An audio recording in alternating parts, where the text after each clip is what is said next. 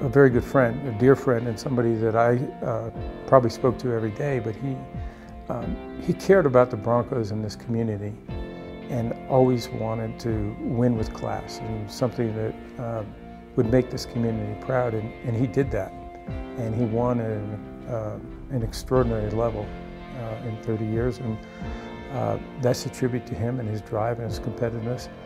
But he also, and I think people don't understand, is how much impact he had on the NFL. He was someone who was very involved in League Matters. He headed our media committee for many years, was involved in so many changes, including Sunday Night Football and so many other changes, but he was a very active and powerful voice in the NFL ownership room. And many of the decisions we made over his 30 years of ownership were driven by Pat Bowlen. He's had incredible success on the field. They have obviously set a new standard under his ownership. And they have done it in a way that I think makes this community proud.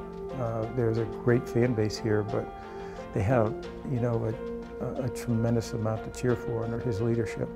But also what he's done off the field, what he's done as a member of the league and influencing several changes that have made football more popular, more accessible to our fans, and put the league in a better position, whether it's labor, media, or many other areas. And that's the contribution. He made the game better.